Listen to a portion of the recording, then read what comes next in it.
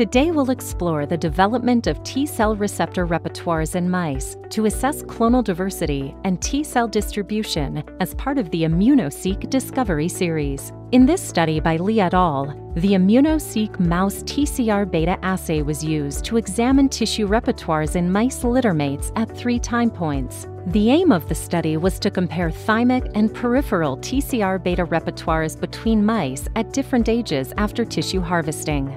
After tissue harvesting, genomic DNA was extracted from the 15 obtained samples, and mouse TCR-beta chain CDR3 repertoire data were generated using the immunoSEQ assay.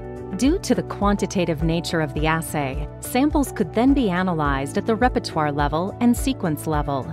Data analyses showed thymus and spleen had the largest repertoires and highest diversity, followed by blood and liver, with the intestine having the smallest repertoire at each age. Most importantly, there was a trend of decreasing T-cell repertoire diversity with increased age. And finally, in comparison between mice, the thymus samples had the most overlap, followed by spleen, blood, liver, and lastly, intestine tissue.